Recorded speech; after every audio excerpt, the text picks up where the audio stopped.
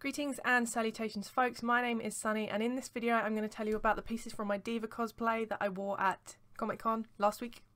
It looks like I have a lot of washing up to do, but those are just biodegradable bowls. There's hot chocolate all over here as well.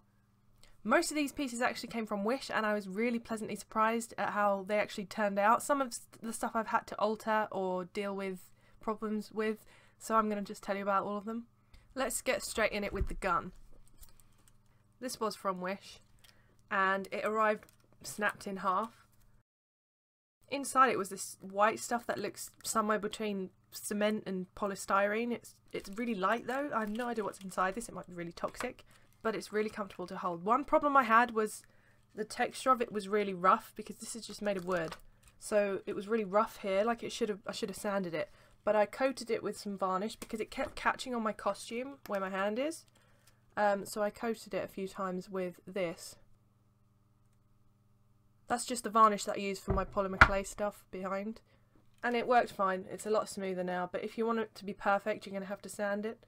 So it arrived snapped in half. It wasn't packaged horribly, it was nicely bubble wrapped, but they hadn't put anything in the join here. I went and I told Wish that it was broken and they said, can you send a picture? And I sent a picture and they gave me my money back straight away, which I was quite happy with. But I did manage to touch it up. I glued it back together. I had to paint some of the black around it and then I did the varnish. So it ended up absolutely fine. There's lots of imperfections, but it was perfect still. It worked. It doesn't work, it's not a real gun. So under my costume I was wearing this. I didn't actually have high hopes for this. I've seen them on Wish, but I bought mine on eBay. I bought this in large beige, it says, and it was $5.92. But the problem I had with this is that you could see the holes through the suit. So I ended up buying some skin colour opaque tights that I could wear over the top of this, and it helped a little bit, but I honestly don't think anybody noticed these holes. I didn't need to wear this because I'm not that out of shape. I would have been fine without this, but I actually found when I was wearing this, although it didn't give me a totally flat tummy, it helped my posture. When I was wearing this I found myself sitting and standing like this, which I never do. This just feels wrong. I'm a gamer, so I do this. I'm always like this. Can concentrate harder. And it's got plastic bones, which don't really do a lot, except stop it from stretching too much this way. It keeps it in shape like that. What I will say as well though, you will feel it at the sides here. Like it'll get a bit sore, your actual skin will feel a bit sore. I also found that the tights over the top kept me slightly warmer when we were outside for a long time. The order I actually found best to get ready, the first thing was my makeup, which I never do. I never wear makeup, I don't like it. So I didn't wear any foundation because I don't like the feel of it. I didn't wear eyeshadow because it tends to crease. I didn't want to keep having breaks to top it up and deal with it, so I didn't wear any. I just had eyeliner and mascara. I had white on... Shut up. I put white eyeliner on my waterline on the bottom just to make me look a bit cuter, which didn't actually make any difference, I don't think. And then a slight wing here. I'm not a makeup person, so you'll be able to do better than me anyway. And then I curled my lashes and put mascara. Only on the top ones, I didn't do it on the bottom. I found putting them on the bottom made my eyes look slightly smaller, which I didn't want. And then I did these face tattoos. I found when I did the test, I did the tattoos before the makeup. When I'm putting makeup on, I sort of want to lean here, so I ended up doing it the other way around properly. These tattoos are so good. The face tattoos, I so recommend these over makeup. I know some people sort of draw it on, but I'm a sweaty bastard. I sort of don't think about what I'm doing, which is another reason I don't really like to wear makeup. But these were perfect. Not only did they stay the entire time, but they didn't require serious scrubbing to get off. I found myself, I did that suit sometimes and I'm like, oh my god, I've just ruined my face, haven't I? And it didn't even smudge it in the slightest bit. And I got them on eBay for £3.50 for 6 pairs. And they came from China, so they take a little while to get here, so make sure you get them in advance. And I bought loads because I knew I'd be making mistakes and wanting to take them off. I just used makeup remover to take them off and then I washed my face again so that it was completely clear to try it again. But I found generally it looked fine, and even if it was the tiniest bit uneven, you're really not going to notice it when the full costume's on. It's certainly not going to notice it in pictures because you don't tend to look straight on. And what I tended to do was cut them out as even as I can and then cut them in half and line them up on my face so that I could try and get it as neat and even as possible. And that's another reason it's good to have so many spares, because you can keep doing it until you're happy. So makeup, tattoos, then the wig. My goodness, this wig was, I love it so much. It was from Wish, and I've seen loads of videos of people trying on wigs from Wish, but this one, it's so good. I mean, the quality of it is so good. It feels really real, and it's not too shiny that it looks ridiculously fake. I mean, my natural hair looks faker, but it's got a slightly reddish undertone. She doesn't have red hair, but I think it works. Like, look, here's me just pissing around on the webcam when I did my test before the convention.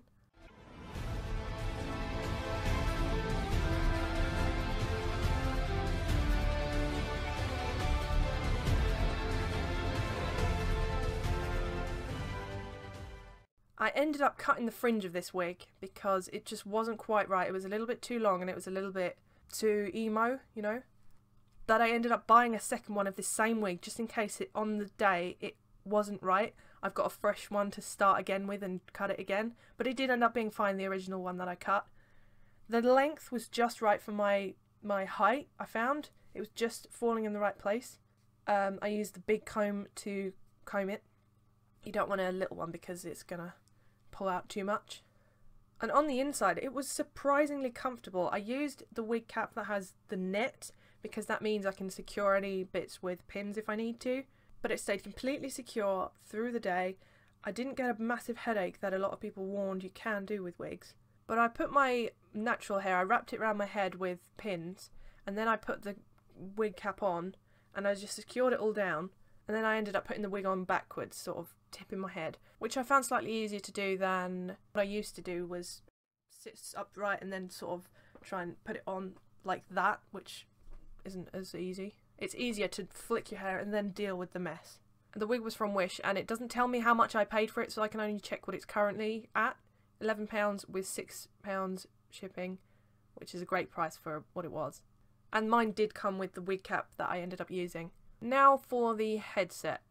And this was a part that was okay. It did. I mean, it's really big when you put it on and it slides all over the place. So what I ended up doing worked perfectly. So on the parts that rest just slightly above the ears, I've had bobby pins and I secured them to the plastic with brown tape, which didn't budge at all. I thought it might catch on the hairs, pull some out, and I thought the pin might slide out of the tape, but nothing like that happened, and it worked absolutely perfectly. It just secured into my wig and it didn't slide around at all. Without the pins, if you put your head forward, it just falls onto the floor, but with them in, you can shake your head around and it doesn't move. It's just that the quality of the headset is a bit rubbish. I've seen people with the really good ones, and I've seen the official headphones, which I considered buying, but I've heard that they can be uncomfortable, and they've also got a wire that I would have to cut off or hide. I don't remember how much I paid for the headset, but at the moment it's £14 with £8 shipping, which feels quite expensive because it's just cheap wood and plastic. Another thing I will say is right at the end of the day, I felt it on my ears, pushing like here, because the wig cap was behind my ears, and the headset, it wasn't tight, it's just you sort of feel it after a while. So there were a couple of occasions when I took them off and just sort of had a break. With taking the headset to the convention as well, I was a little worried about snapping it. So I wrapped it in bubble wrap, and in the middle I put a roll of bubble wrap so that it meant if anything were to bash it on the sides, it's not going to affect it.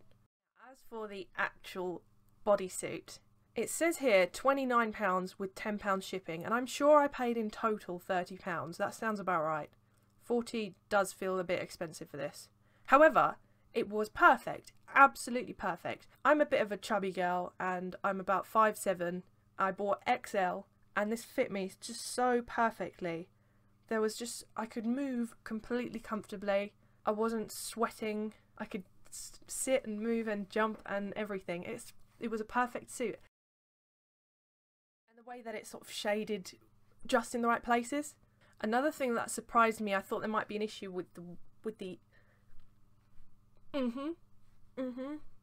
but there wasn't. It never once, I never had to mine. One issue I did have was because of the convention, I had to have the wrists altered and zips put in them. So that meant I could take my hands out and put my weekend wristband on my wrist. So, when I bought this, it was just sort of like a let's have a laugh. When I put it on, I thought, I have to go to a convention wearing this. It just looks so good. And even though I am absolutely nothing like D.Va. I'm this lumbering British, slightly masculine looking chick. Not a teeny cute Korean. But it worked. It actually looked good. In my suitcase that I brought, I drove to the con so that I could take it however I want anyway. If you're on the train, you're going to need to be careful, or if you're flying to a convention, you're going to have to be really careful with how you package things. I put my stuff in boxes and padded them up. Like, I had bubble wrap around my gun and I secured it nicely in this box, and I had a spare costume wrapped up in a bag underneath it. Everything was protected and nothing broke. So, the shoes. I did have a bit of a problem with the shoes. Oh, they say sold out. How are they fucking sold out? Oh, maybe they're broken. The first is the sizing. I'm a UK women's 7 generally. And the sizes they had listed, it said UK something. So in the drop down menu, I decided to choose size 8. I wanted them to be slightly bigger. And the sizes went up to like size 11. So I figured they were unisex shoes. They were going to be slightly big anyway. So I thought choosing size 8 was going to be massive. But it ended up being ever so slightly tight. I wanted to wear really thick socks so that I would have a bit of comfort when I'm walking. But these with just regular socks were a little tight. Like it says here on my receipt, size 10, which I think is an American size. Because I definitely chose UK 8. It says £32, but that's not including postage, which it doesn't say here because I've got a whole basket of D.Va stuff. I got in touch with them and I said, do you know what's the deal with these sizes? I'm sure I bought UK 8 and these are a little small on my women's 7 feet. And they instantly just said, oh gosh, I'm sorry, can you send a photo? And I was like, I don't know how a photo is going to help you explain this to me. I sent them a photo of them. And they said, oh, okay, here's your money back. Okay. Huh? So I went back to the same shop and I bought size 11.5. The other one was 10. And this is 11.5. They arrived really late. I think I got my money back for these as well. Because the tracking said it has arrived in Texas. Some house in Texas had it. So I said, it's definitely not at my house. And then about 3 days later, they arrived here at my house. So I just thought, oh, okay then. So I ended up getting these for free, technically. Size, again, it was only slightly bigger than the previous shoes, but they looked a little worse. These ones looked like men's shoes, like the bottom wasn't as sort of heeled, but the other ones were shaped nicer. And this second pair also smelled really strongly of like varnish or paint. And the smell didn't go away, like even now it's still there a little bit. Still not quite right, but I got them for free so it wasn't too bad. And I ended up wearing the bigger ones at the convention. And I brought with me those insoles that I had in my Wish haul. But I didn't end up using those insoles in the shoes in the traditional way. What I actually did, when I got up on the second day, my feet hurt so much. I'd been in cosplay all day on the Friday. And when I woke up on the Saturday, I had compression socks on, you know, the flight socks. I've also got restless leg syndrome, so this sort of helped get my legs working a little bit. But they still hurt so much when I walked. On my heel, it was like in Hostel when his ankle gets cut. It just hurt so flipping much. I ended up cutting up the insole and using it on my ankle. I also had plasters, but I found just wearing the plasters wasn't thick enough. But this did the job perfectly. This amount of cushioning on my ankle meant I could walk fine that day. The way that your ankle goes when you step, there was a piece that was sort of cutting in the way that the shoes had folded, you know what I mean? So I wouldn't recommend buying these shoes, but I know it's tricky because there is not a lot available. I saw some slightly different ones on eBay, but they had a heel and I don't wear heels. I needed to bring my folder that had my autograph stuff in, my tickets, water, all of that sort of stuff. So I bought a backpack from Etsy, which didn't take anything away from the outfit. And I made a Moira friend who had an Animal Crossing one, so it was instant sisters. This was just right. It fits the A4 folder. It didn't take anything away from the outfit. It didn't draw too much attention. One thing I will say is the zip sticks a lot, so I was only really able to open one zip, and it took lots of attempts a lot of the time.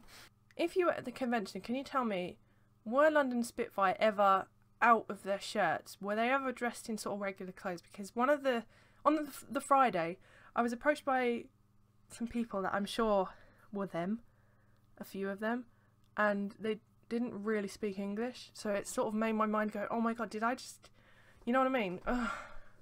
Did I not realise at the time? I don't know.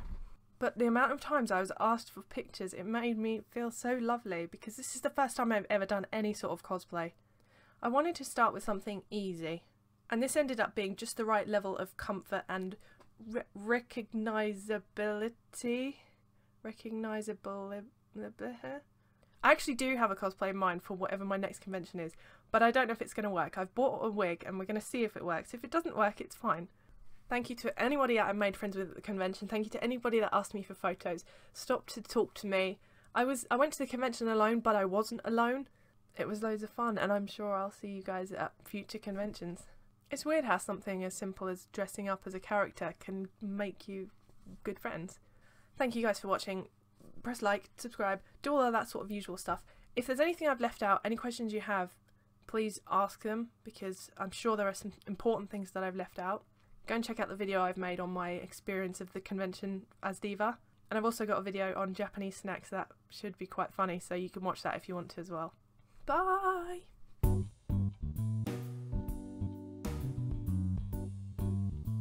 No!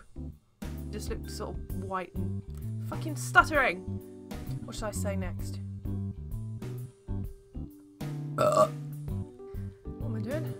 Can you fuck off?